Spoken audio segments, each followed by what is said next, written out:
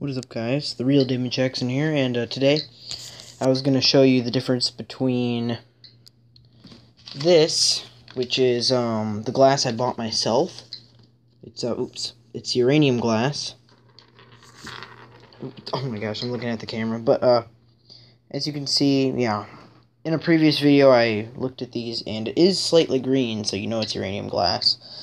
But and that is like depression glass. Now the difference between, well, technically they're the same thing, uranium glass and depression glass, but that is actually from the depression era, and they used to make it with a lot more uranium, and it's very clearly noticeable. And it also is a very darker green, and it looks beautiful. My grandma lent it to me. So I'm going to look at it with my Geiger counter and show you guys the difference between the two. So this has about 2 to 3% uranium. That is unknown, but I'm guessing 18 to 25% uranium. Because look at that deep green. I mean, come on, guys. So basically, I'm going to place my camera right here and my Geiger counter. And if I take these marbles, I'm going to take them all out of the wrapping.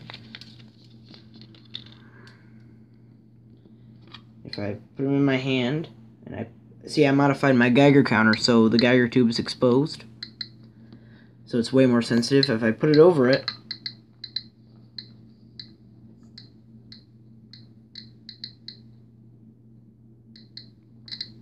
can't tell, but I'm holding the glass near the tube.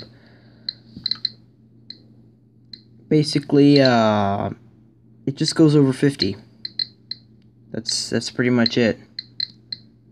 Well, you might get maybe 100. Maybe 100. I wouldn't even give it 100. I don't know.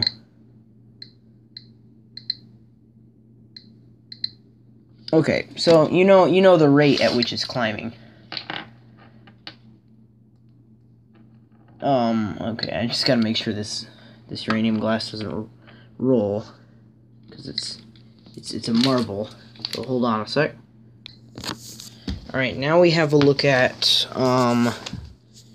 the actual real depression glass, and you should notice a gigantic difference. Watch this. Look at that.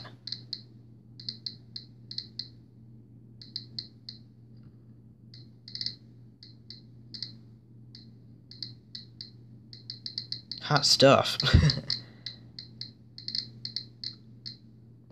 So yeah, it's clearly authentic old-timey uranium glass, because this gets about, see, it's already at 100 that fast. Let's see, I don't know. See if I can put it in there.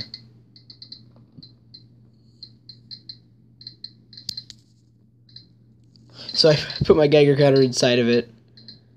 It's probably going to get biased readings because it's, the radiation is coming from all different sides and just penetrating all over the place. Because there's probably a little bit of gamma in there too. So I'll just leave it in there for a couple minutes. Okay, so I know that's not the way to go because of the biased readings, but when I pull it out, yeah, it's almost 300 already.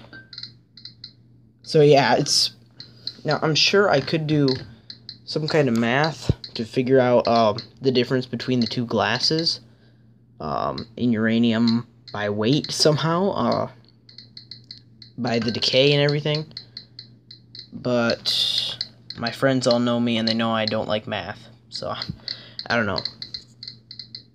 I'm gonna have to find somebody who's good at math to do that for me, or I'll try it myself and get some horrible answer.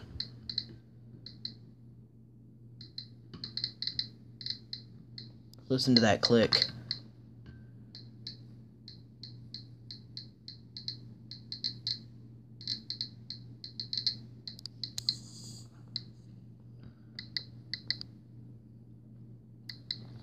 So yeah, those are the two different glasses. Now I'm going to show you what they look like under black light. It's very beautiful. So I'm going to grab my black. Alright, so it looks awesome. Okay. stick my hand in it.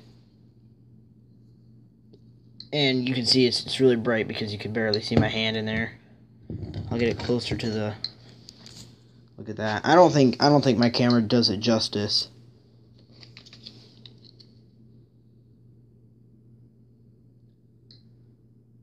Nice. So yeah, this is new uranium glass versus old uranium glass. Watch, like, comment, and subscribe. Also, because of the YouTube algorithms, subscribing doesn't do much. Right now, there's some glitches going on with it. So if you want to see my videos, definitely, I would suggest also hitting the bell. Please. And have a great day. See ya.